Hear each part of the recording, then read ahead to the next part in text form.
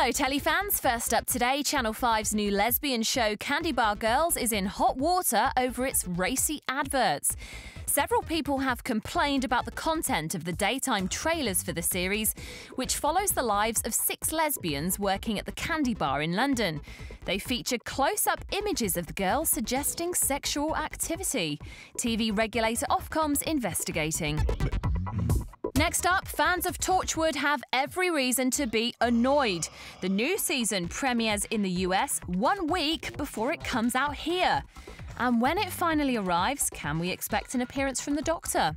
Star John Barrowman doesn't think so. The Doctor represents, he's the leader of the pack of a family-orientated sci-fi show.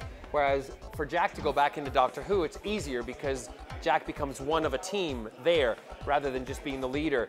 And it's great, you know, so I don't think there'll be a crossover with the Doctor in Torchwood, but I hope one day that Jack will go back to Doctor Who. John reckons it would be cool if his character returned for the 50th anniversary. But that's still 2 years away, John. And Mr. Big has admitted he's nostalgic about the early Sex and the City days. Who isn't?